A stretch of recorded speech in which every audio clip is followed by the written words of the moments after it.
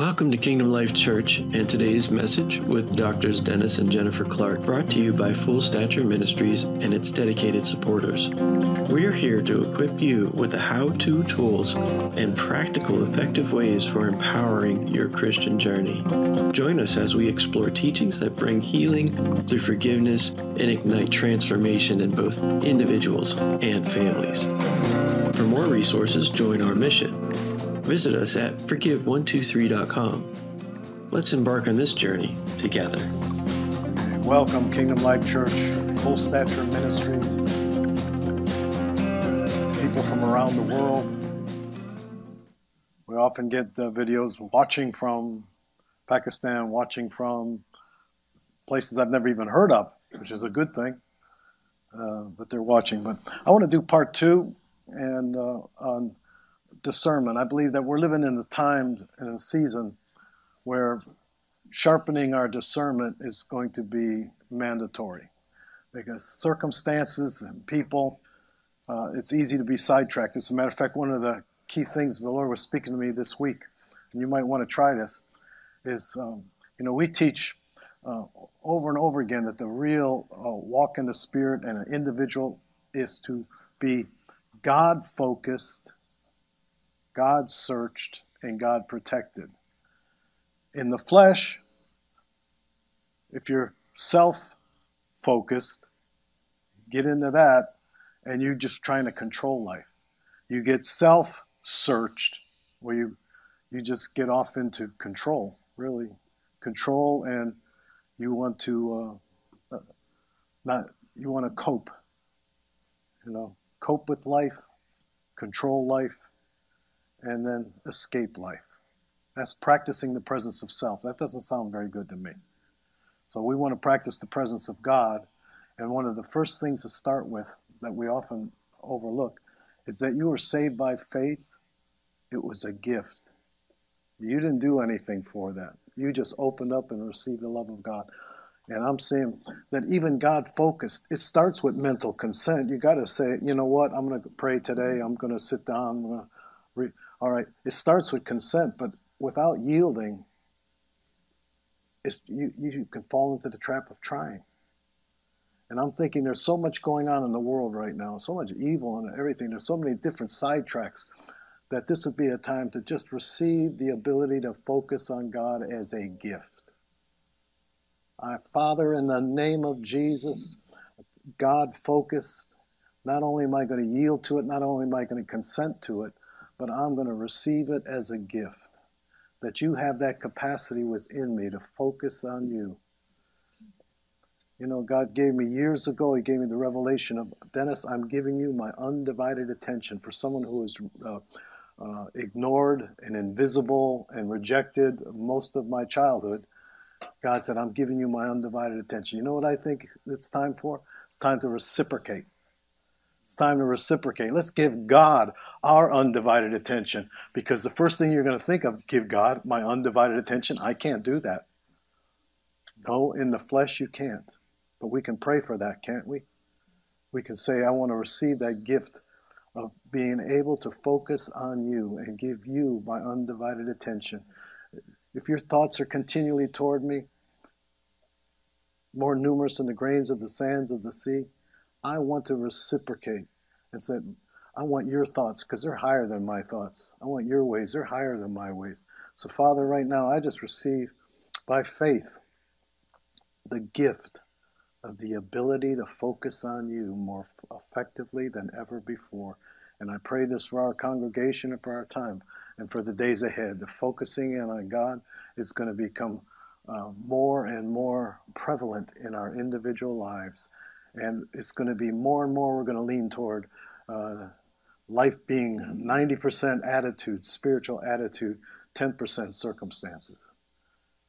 Lead us in that direction, Lord, by the power of your Spirit. 90% spiritual perception and proper spiritual attitude, and let 10% of our lives be on circumstances.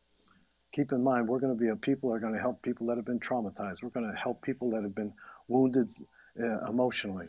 And you can't give something you don't have. And if we increase and abound and overflow in that kind of focus on God, we can readjust and bring the blind and give them sight again. Let the scales fall from their eyes, that to see the beauty of God all around, in spite of people and circumstances. So I thank you. So I want to do a part 2, do a little review for those that are watching for the first time on learning to discern, or the discernment challenge. In this day and age, discernment is the ability to discern spirits. Obviously, discerning of spirits is not applicable for an unsaved individual. It's not going to do them a bit of good. It all seem like foolishness to them. But for those of you that have tasted the good things of the Lord, and you know that the Spirit of Jesus is real, and you can touch Him, hear Him, see His manifestation, there's nothing like it. So I'm just going to do a real quick review of what we did in the first message, and that's the definition. Discerning of spirits is the ability to discern the spirit world, especially to detect the true source of circumstances or motives of people. In other words, the source of circumstances and the source of what's motivating people. You can say the right words and have a bad motivation, can't you? And so discernment is necessary in the days ahead. It's in 1 Corinthians 12. It's, included in the gifts of the Spirit in chapter 12, verses 8 through 10, 1 Corinthians. But the definition to discern is to separate, to discriminate, to differentiate between the various spiritual realms of divine, evil, and human. Those are the 3 realms. Discernment covers the divine, the human. You have a human spirit, whether you're born again or not. God made you with a spirit, soul, and a body. All 3. And so you can discern the human spirit, and the best recommendation, of course, is start with yourself before you go discerning anybody else. Let the Word of God discern you, and then you're in a better shape to be discerning other people. But discernment enables a person to identify the condition of the Spirit. It gives revelation of root issues, gives clarity, removes confusion, gives clear direction, so you can bring deliverance, instruction, counsel, healing, whatever is necessary at the time. The gift of discerning of spirits is one of the 9, and it allows believers to have a recognition of the identity, including the condition of the personality or spirit at play. Isn't it interesting that even demons' name manifests by their nature? They do what their name is. We as Christians should do what our name is, huh? Deaf and dumb spirit, well, how does it manifest? Deaf and dumb, right? Spirit of fear, how does it manifest? Fear. Yeah. All right, so the name matches the nature, and God wants to bring us to be able to discern and distinguish that we function and fall in love with the nature of Jesus and receive it by faith. Again, I just want to pray that prayer again. I just receive by faith. It's a gift to discern the nature of God and to enjoy His economy and enter into that realm of spiritual living. And thank you, God, that you can, by your power of your Spirit, give me the gift to maintain that focus. How else can we? I don't want to be trying to do it. But what does it mean when it says, fix your eyes on Jesus? I can't just do that in the flesh. I'm believing that God's given me the capacity to have that sustained apprehension and possession of the presence of God, and my mind being fixed on Him. Now, the gift of the discerning of spirits, it is true. I've run into people that are gifted more in one area than the other, but primarily it's the human spirit, evil spirits, or Holy Spirit. Sometimes the Holy Spirit, some people are particularly gifted in following the flow, like in a meeting or worship or what have you. Others are very sensitive to the source of circumstances, and they engage in intercession quite effectively. I know Jason and I emphasize the human spirit. It's as easy to read the human spirit as to whether the source, to differentiate between when the answer is a right answer and when the answer has the right source behind the right answer. Okay? So everyone needs to exercise discernment.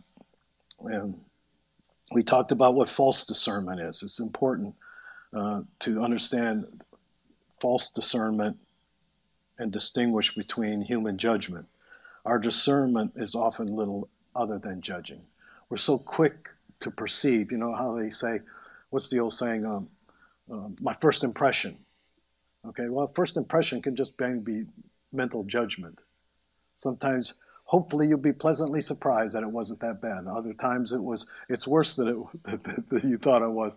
So discernment will differentiate between good and evil, right? Anybody made some quick judgments and found out you were dead wrong? Anybody make some quick judgments and found out, oh my goodness, I was right. So, anyway, the separating it out, it's the Spirit of God, is it an angelic spirit? Is it the demonic spirit or human spirit? And, you know, it's by reason of use, too. You ask God questions, you discern, and then you tuck it away because at a later date, you'll find out that that information was quite beneficial. There's a difference between feeling like you're being ministered to by an angel. It's quite a bit different than feeling like somebody's praying for you. And it's different than discerning what's going on in an atmosphere. There's distinctions, and you can learn these things. You should make it an adventure to live the Christian life. But start with God focus. Then you can be God searched and God protected. You can steep yourself in God reality, as we've said. God initiative, that means He's the source. And then God provision.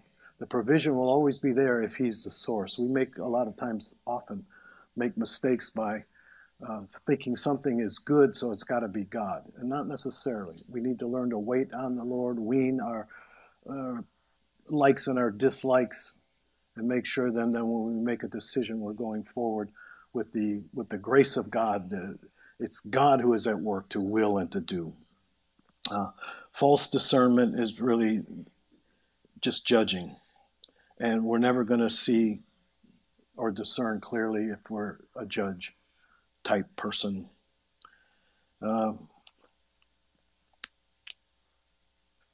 We need to eliminate false discernment, and some of the key ways you eliminate false discernment is true discernment comes from a heart that has ceased striving. There's a powerful indication right there. You want to learn to discern.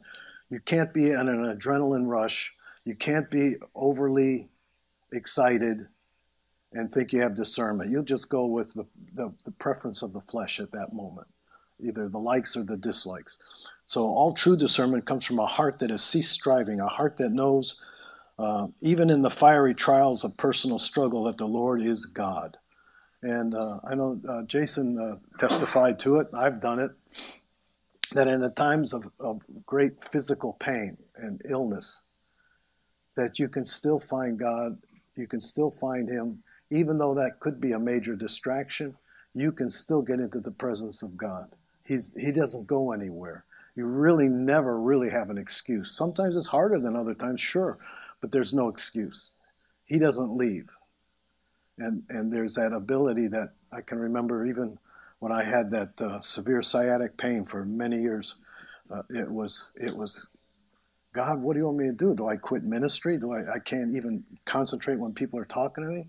And it was like, when I was willing, the only thing He said is, watch your attitude.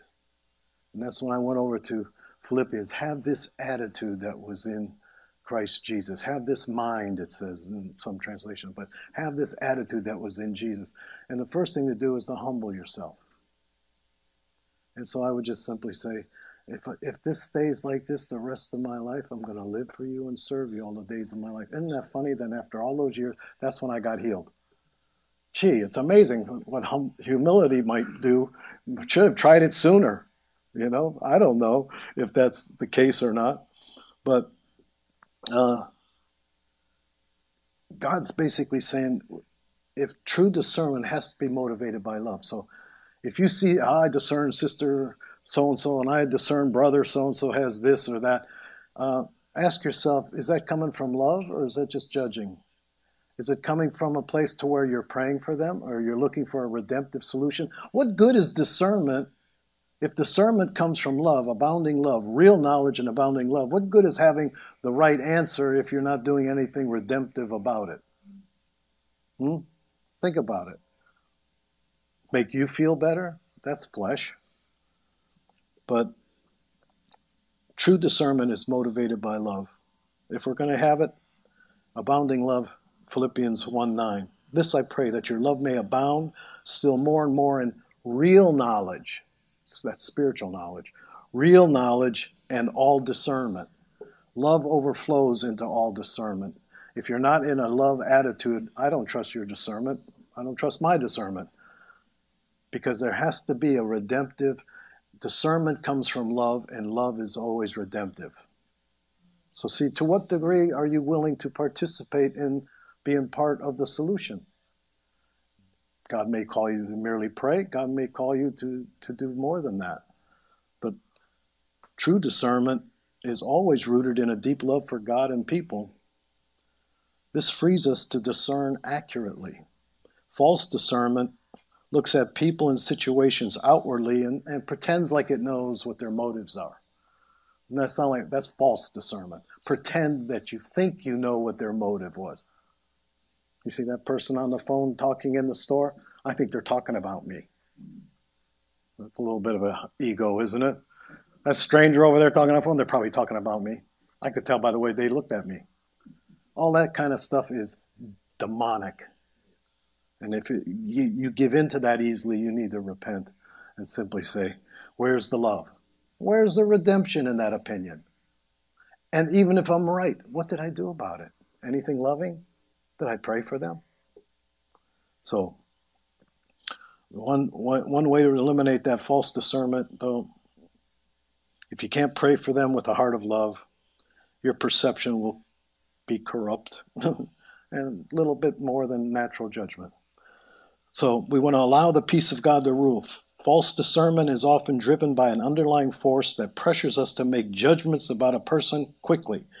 Without love and peace, discernment will always be overly harsh. That's another good way to discern. If it's overly harsh, what good is it? Even if you're right. The issues of the heart are key in affecting the accuracy of your discernment. Now I want to cover into some new material for part 2. And that is the hindrances to discernment. This is something we can really get into as a church and pursue that intimacy with God. And again, when you pursue that intimacy with God, even the very first step is to be God-focused. I received that as a gift. I don't know about you, but I need grace. I didn't get saved by trying or by works. I got saved by opening my heart and letting God, trusting God. If you are who you say you are, do it.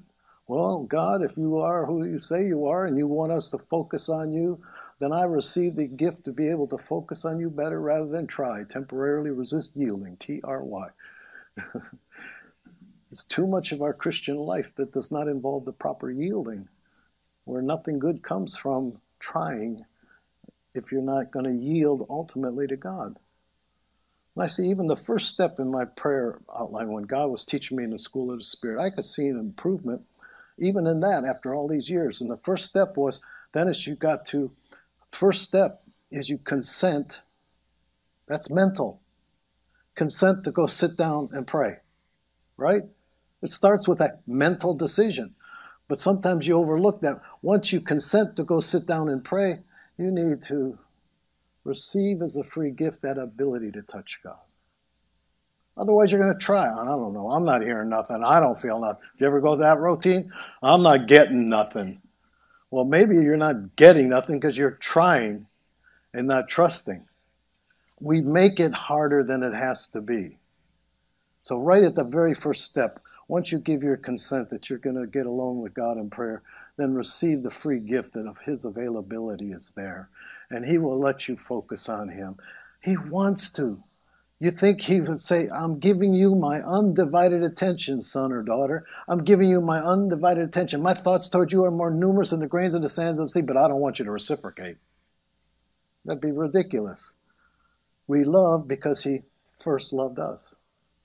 So we can't give Him back anything that we haven't received from Him. It's got to be fruit and the purpose of that. So anyway, discernment and discerning the spirits, much spiritual perception may indeed be accurate, but not necessarily redemptive. That's the one little nugget to tuck away.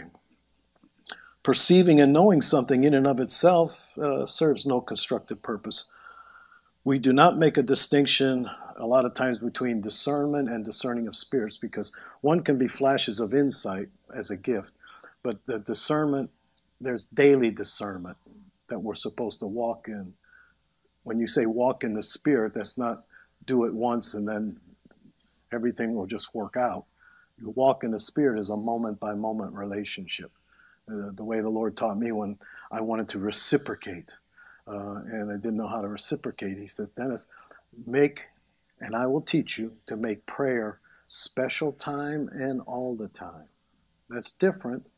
But even, do you notice Jesus didn't do anything except what He saw the Father doing while He was walking. But then He had special time where He got away. There was no disconnect. It was just different. Special time and all the time. All of it was God time. And learning that. So we don't make a distinction necessarily because we want to teach people to walk in the Spirit. If you get flashes of insight, that's wonderful. But in the reality, the moment-by-moment relationship is what God really wants us to discern, to differentiate spirit from flesh. And the way you start is you let the Word of God discern you. And you're reading in the Word, no matter what you're reading, content or small verses or huge portions, you're letting it read you. And as it reads you, you respond accordingly. And things stand out. If it stands out, don't treat it lightly. Treat it as something precious and cherish it. It's not standing out just because it tickled your intellect. It's standing out because God is trying to gain your attention to have a relationship. So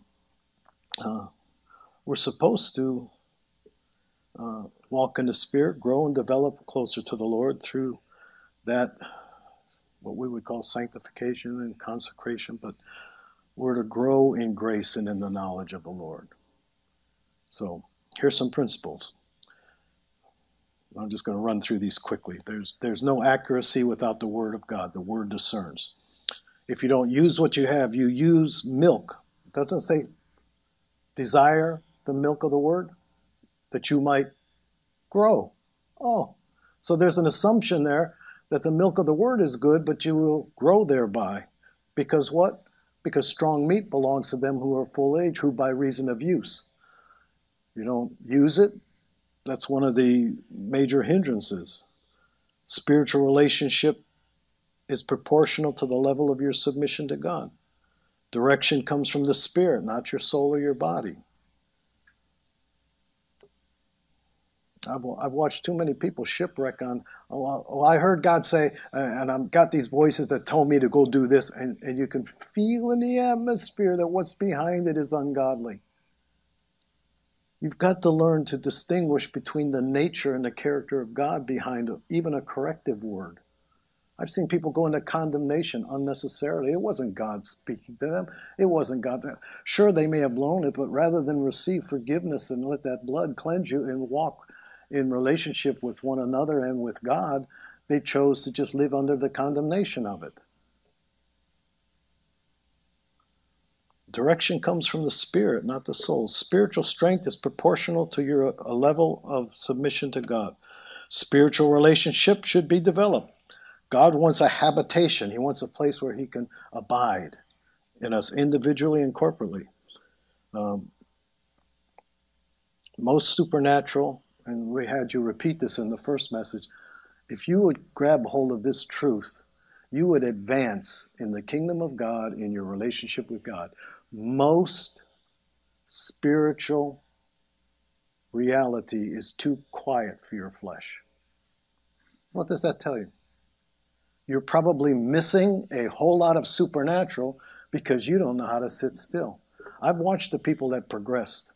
But some people progressed rapidly in learning how to be God-searched, deal with their issues, and made rapid improvement. But they kind of petered out a little bit when it came to spending time with God and enjoying Him. If you can't spend time enjoying Him, you haven't quite learned to wean the distractions of the mind, the will, and the emotions that want to be something, do something, to-do lists, rather than be with God. It's almost like there's a fear comes in that being with God, I'm wasting time. What was it, John Wesley? That said, I'm going to pray an extra hour. I've got so much to do today. That concept does not register with the average Christian. But he was dead serious. He knew that relationship could be easily torn in many different directions because of the many projects, the many sidetracks. But we're not going that way. I'll tell you. God wants to spirit, soul, and body. You know, the soul, mind, will, and emotions, even for a Christian, and I've watched them burn out, I've watched leaders burn out, it wants hype.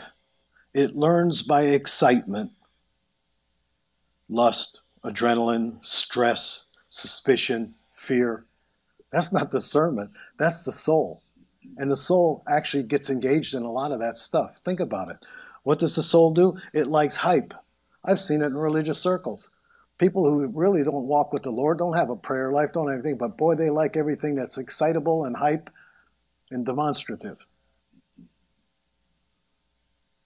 I've told that story a million times, but I've never forget this person that they looked up to as an intercessor. She was actually controlling the pastor and everything, and she was interceding and weeping and crying and throwing herself on the floor. And she said, there, we got the breakthrough. And I could discern the whole time, you are in the flesh and you're exhausted from all of the emotional gyrations. That is not breakthrough. That's exhaustion. And if you don't know the difference, you've got no business controlling that pastor with your revelations. Dangerous. There was a period in time in the New England area where we experienced a lot of that, where the intercessors were running the church. Intercessors don't run the church. Pastor is in charge. We've heard stories of intercessors came up with the idea that there are dead Indian bones on the property buried, and that until we dig them up and get rid of that, the church is never going to prosper. And he bought into it and got a big road grader and dug up the property looking for bones. Huh? Never found a thing. But it's so sad that you can be overly gullible. I'm all for spiritual revelation and things that are strange and bizarre, but let the strange and bizarre be revealed by Jesus, not by strange and bizarre people. Can you discern the difference? It's really the key. I've got too many years under my belt watching people use that word discern. I'll tell you what, you just fall in love with Jesus and your discernment will be proper. You love God and love people, and not use your discernment for a platform or a status symbol. That look at me, I know. That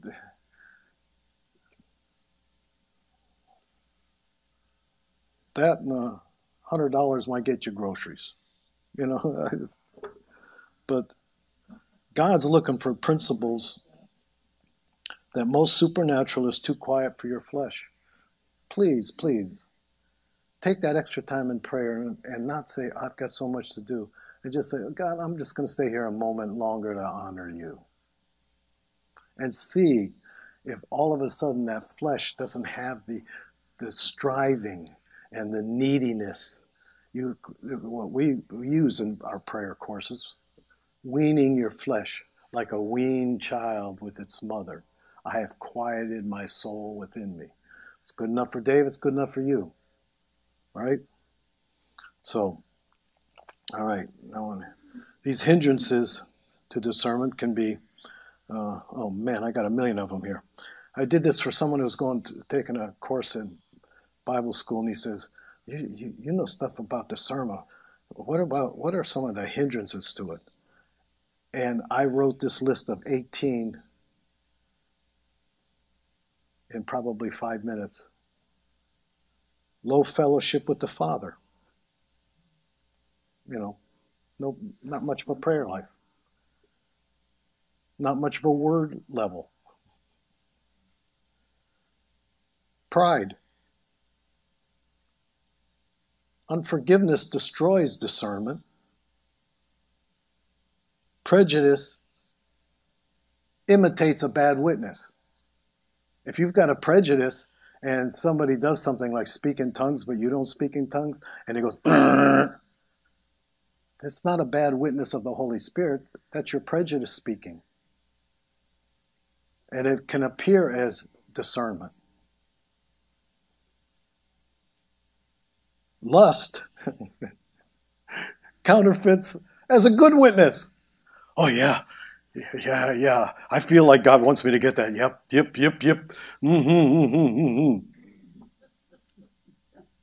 It's got to be God because I want it so bad. These are all clear hindrances to discernment. You really want to discern, you're going to have to be honest with yourself when these things exist. Practicing the presence of self. Your whole life revolves around what you do for you. How about what you do for God?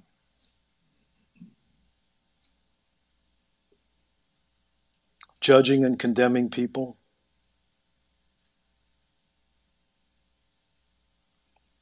The reason we have Tuesday nights, because a lot of hindrances to discernment is a lack of use. There's people that would be good at healing but wouldn't come to a Tuesday because you sit still. I ain't got time for that. That would wean your flesh. It might be, by reason of use, have their senses exercised to see, hear, and touch. See, hear, and touch. You can do it at home. You don't have to come to a Tuesday night. But still, you need to apply it in your life, one way or another. See, hear, touch.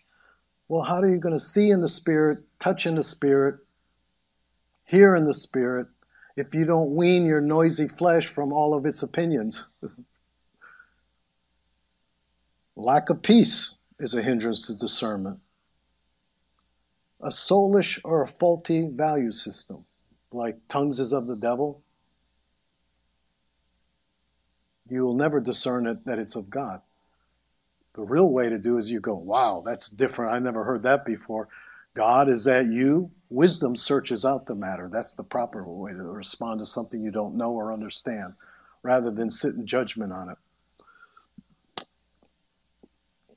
The other thing that I really could get concerned, even for the mature saints, even in our midst, we have to get better at not owning something negative in the atmosphere. Discern it means I can make the distinction, it's there, but just because it's there, it doesn't have to come in. That's my fault. The old-time preachers were right when they said, a bird flies over your head, it's not your fault, but if it makes a nest in your hair, yep, you did it. You gave it that permission. And so what God's saying is that you pick up something negative and own it instead of noticing it, would probably be the easiest way to say it. Noticing it, discernment will notice a lot of things, but then even after you notice it, you're supposed to think, what redemptively can I do? Maybe I should just pray. Always at least pray.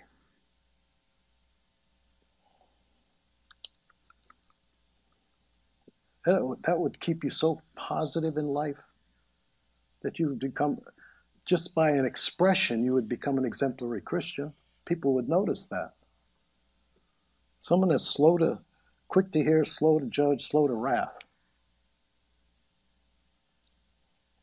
Now, the non-redemptive response, remember, your discernment could be accurate and you could have a non-redemptive response to it. That doesn't glorify God. So you were right. You're so right, you're wrong. Self-focus, self-analysis, self-preservation, self-justice. All you want to do is cope with life, control life, and escape life. That pretty makes you the idol of yourself. Now, there's 5 areas to discern. This I want you to take some notes on. There's 5 areas to discern. The first of the 5 areas is discern prophecies.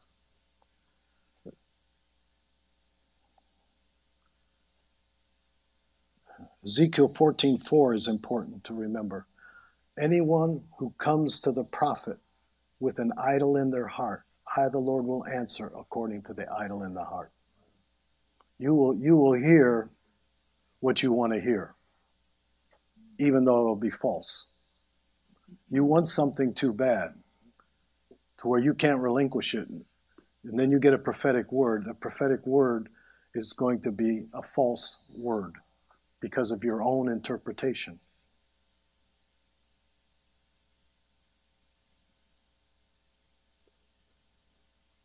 And I can still remember how important it was for timing, because it can be tricky.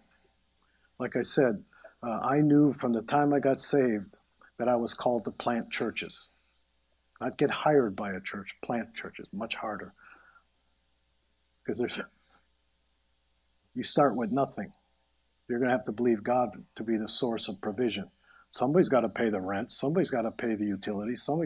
That doesn't come easily when you have nobody. Duh. So God said you plant churches, but then I had a little office. Well, God hadn't released me to that point in the first year. I was doing other stuff, but had a little office Bible study. And everybody goes, and this is tricky. This might happen to you, so watch out for it. They said, you should start a church. I would come to your church if you started a church. This is a little Bible study of 8 people, Christians in the marketplace, in the office. And I already knew that I was called to do that. Now you've got people telling me to do that. And I fell for it. Went to a prayer meeting in Hubbard, Ohio, held hands like this, and rented a little room. Everybody chipped in. I know people like everything in Christianity to be free, but guess what? There's nothing free. I tried to tell our landlord, why do I pay rent? I'm a Christian. It should be free. And he's not buying it. But anyway, long story short, I've held in hands. I had a legitimate calling of God to start a church. And we held hands, and God spoke in what's the closest thing to an audible voice. Dennis, I'm not in this. Boy, you want to feel like a creep? But did you see how it happened? There was a legitimate call to do that, but there was voices telling me to do it, but it wasn't God initiated. It was man initiated. And man can initiate things that sound really good. And it would have been a wonderful Ishmael if I would have continued.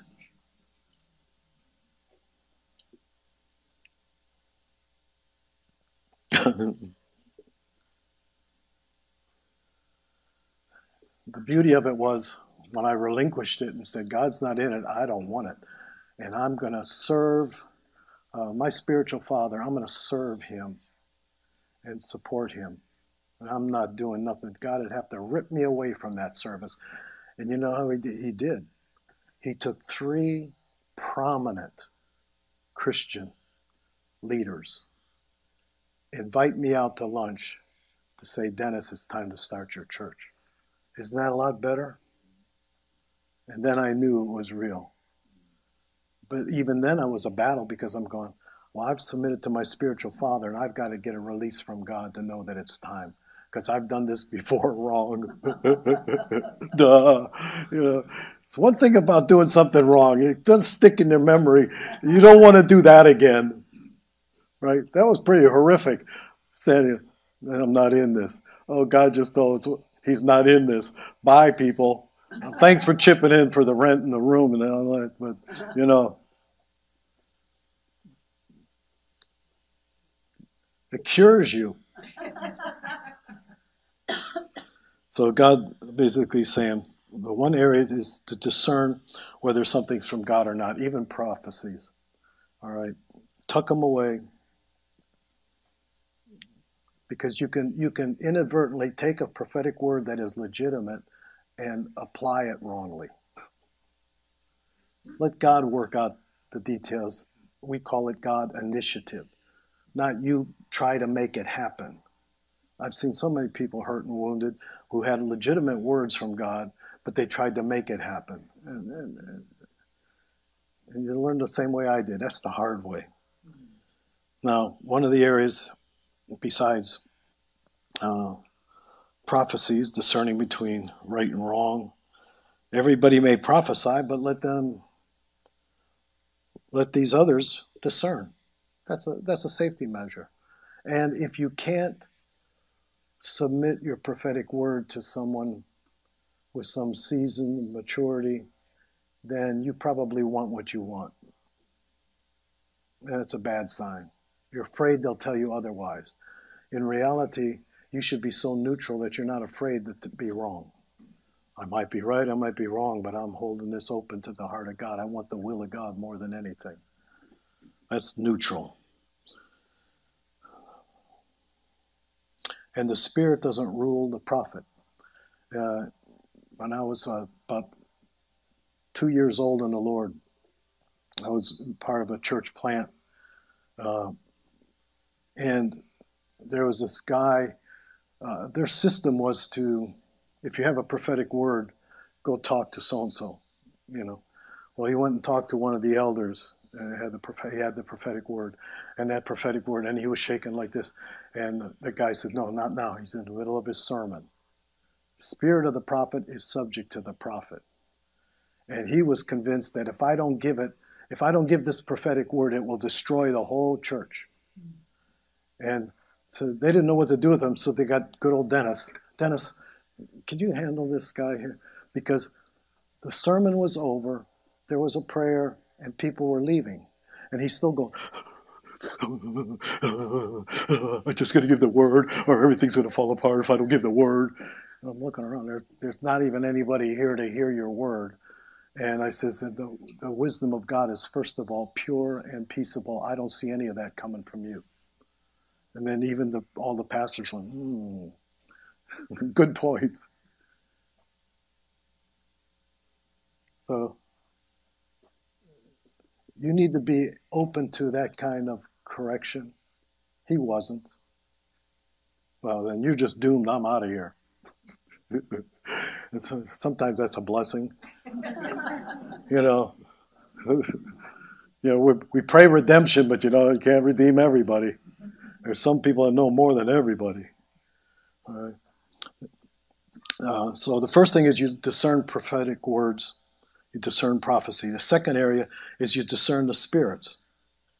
Remember, there's 3 realms, and God's giving that as a gift to discern spirits. The Spirit expressly says in the latter days, in 1 Timothy 4:1, that some will depart from the faith, giving heed to deceiving spirits and doctrines of demons. For me, that would be proof evidence that forsake not the assembling of yourself as some do. Most of the wackiest people were people who didn't need to assemble. We used to call them in our day, in the 70s, it was the surfboard Christians. I'm me and my surfboard, and me and God. I don't need people. Those relationships are more than what they're cracked up to be. They came up with all kinds of excuses how being alone with God, they were better off. Probably other people were better off until you learn to get some character. But anyway, neither here nor there. So the second area, you have to discern the spirit, whether it's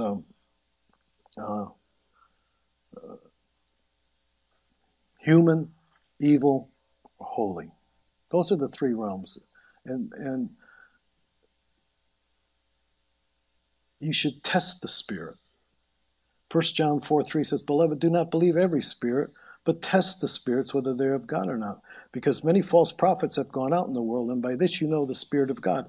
Every spirit confesses Jesus has come in the flesh, and every spirit that does not confess Jesus come in the flesh is of the Antichrist, which you have heard was coming and is now already among you. To test the spirit, you would do it by the next element. Test it by the word. For heaven's sakes, if it's not scriptural, you've got an answer right there, don't you? All scripture is given by inspiration of God. It's profitable for doctrine, for reproof, correction, and instruction. So we have to discern prophecies. We need to discern the spirits. Was it human, evil, holy?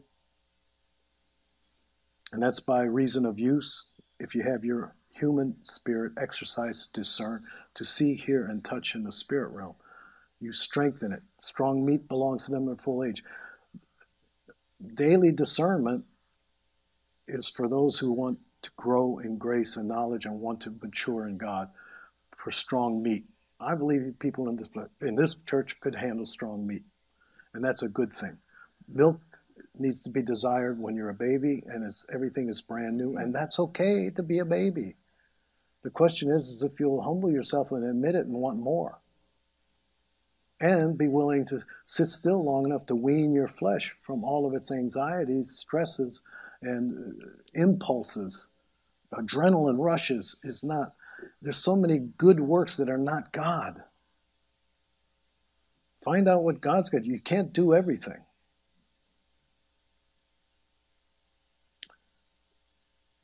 So that third element is tested by the word, because all scripture is given. The fourth element is tested by the Spirit. One of the ways the Lord taught me, we always talk about that person that had, a pastor sent me people that had sexual issues, a woman in particular, and she didn't want to deal with it. She felt like her sexual issues were very attractive to her husband, who was not saved. So I don't want to be ministered to, and that's scary. And then they sent me a guy who every woman in the church was getting the creeps when he would come around them. I could be just judging, but I think the multitude of consensus was they're not making this up. They're not imagining it. There's too much of a consensus. And he came and he says, I don't care. I like being attractive. And he wasn't. But he felt he was. I went to a Christian dinner, 400 people, and these people were from 2 completely different areas. I'm standing by the door watching people come in, and here comes the guy that I counseled, here comes the woman that I counseled, and they were total strangers, and they went, boy, that made the hair stand up on the back of my neck going, whoa. Talk about seducing spirits. Wow. Who do you think put those 2 together? It was a Christian function. It must have been God. Why would they even go to a Christian function? I don't know. Interesting. They didn't want help. They liked the way they were. I hear that even in this day and age when you're trying to help people. That's just the way I am.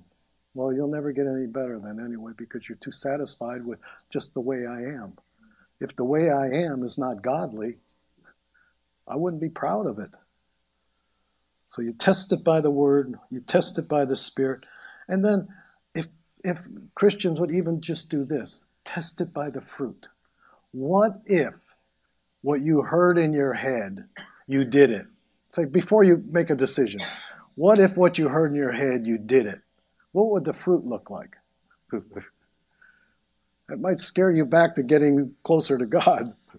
What would the fruit look like if I got what did it look like? Would it be carnal? Would it glorify God or me? Who'd be the happiest there? Me or God? Yeah. But God's saying when you test it by the fruit, discernment is going to teach us how to know who's got the initiative, what the source is, what's starting it, what's motivating it, what's prompting it, what that witness is. You can use all these different words, but it's ultimately the source. Discernment is to detect the source. Now, the fifth area is the mind, will, and the emotions and how they relate to discernment. You know, we're a mind, will, and emotion people. We want all three to be in submission to the Lordship of Jesus. But here's an easy little chart for you to do. Put this down in your prayer journal. The mind should be ruled by the revelation of the Word. Your revelation of the Word of God should rule over your thoughts. Your thoughts are to be submitted. That's how you wean your flesh. Your conscience, that's the voice of your spirit. Your conscience, not in your head conscience. Conscience is in the gut. Conscience should rule over your will. Now, the conscience is only as reliable as your word level. Remember, we said, what are the hindrances to discernment? Low word level. But nonetheless, let your conscience be ruled by the will of God, and let the conscience and the will of God be ruled by a proper, deep, biblical value system. And lastly, let communion rule over the emotions. What do I mean by communion? I'm talking about presencing God, touching God. Mind is what the Word of God says. My conscience is clear, Paul says. I don't even judge myself. But God wants a pure heart, clean conscience. He wants you to have that awareness that on the inside you're clean. And then you walk in the light as He is in light, and that blood continually cleanses. Boy, you know, we make it so hard when all you can do is simply say, God, help me to be focused on you. You think He's going to make that hard? It's a gift. Take it as a gift, not just as something you're going to try to do. You didn't get saved by trying. So if you want to give attention to God, then I'm saying I yield to that wonderful gift of the ability to be in touch with you, spirit to spirit, heart to heart, breath to breath. That ability has been given to me. That's the fifth area, the mind, will, and the emotion. Now,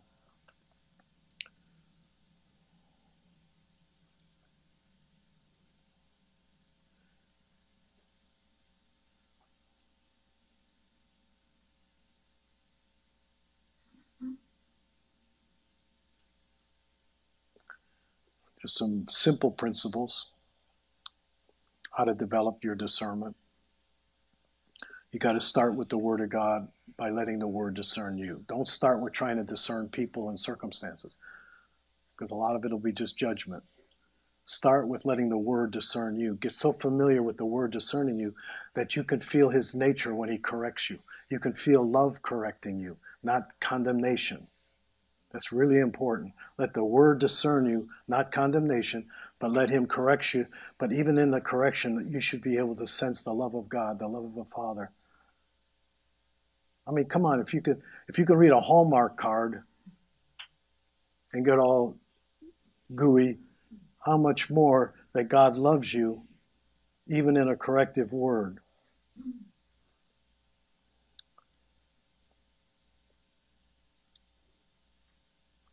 To go deeper in discernment, you must use what you've got. That's daily discernment. You've got to desire the milk of the Word. By reason of use, have your senses exercised. That's how you move from milk to meat. You've got to practice. To go deeper, you've got to use what you've got. Milk is for those who have not developed their discernment. And direction for discernment comes from the Spirit, not your soul or your body.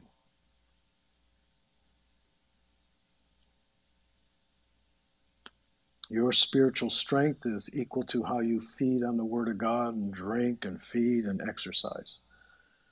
You co-labor.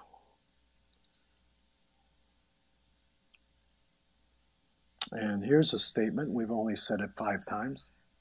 Most supernatural is too quiet for your flesh. What does that tell you? Do you think you need a little more quiet time? Especially in the hustle and bustle of the to-do list? Who wins in your thought life? The to-do list in the morning, or, oh, this is another day to love God, and He's given me that capacity, whoa, to just fix my eyes on Jesus. I just received that as a wonderful gift, that we have a relationship today. Me and Him. Another day to love God. Now, I think I'm going to save that. I'm going to close with the fact that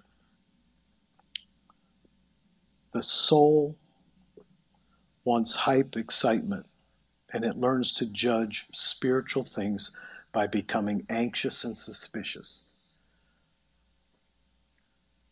If you think you've got discernment and it's been nothing more than a suspicious spirit, and that's why you judge ministries, you judge people, you judge everything, and you think you know, then right now, I believe God's giving you a chance to repent. If you're watching this and you feel like you're so discerning, then you wouldn't be afraid of this prayer, would you? I receive cleansing, Lord Jesus, by the power of the Holy Spirit, that if my discernment is really just judging, I'm asking to cleanse my heart, renew my heart, renew a right spirit within me. Create in me a clean heart, renew a right spirit within me, that if all my spiritual perception that I put on Facebook about everybody else, you know, I'm kind of an expert and I just put my opinions out there on everything. Yeah, if that is not discernment and that is just judgment, I receive cleansing right now by the power of the Holy Spirit. And I release myself to the discernment and the knowledge of God as He reveals to me, not by hype, excitement, but by cooperating with the Holy Spirit. Now, nobody should be afraid of that prayer, should they? I want to cooperate with the Holy Spirit in my perceptions in the days ahead. There's a lot happening in the world, the flesh, and the devil. But I'll tell you what, in all of these things taking place, I want to cooperate with the Holy Spirit and act accordingly. That would be, even when I discern evil, I'm going to look for a redemptive solution on my part, my responsibility. And I am not afraid to have my discernment judged by God. God, judge my discernment. If it's mere judgmentalism, I'm asking to be cleansed. Show me. He'll show you. That is just the opinion of man, pride of opinion. I'm receiving forgiveness right now in Jesus' name, that I might live for you and serve you all the days of my life. In Jesus' name. Amen. Amen, amen. Thank you for joining us. You've been listening to Doctors Dennis Clark and Jennifer Clark from Full Stature Ministries. To explore more life-transforming resources and deepen your faith journey, please visit us at forgive123.com and our online school at teamembassy.com. All rights reserved under applicable law. For details, please see our copyright policy on our website. Again, that's forgive123.com.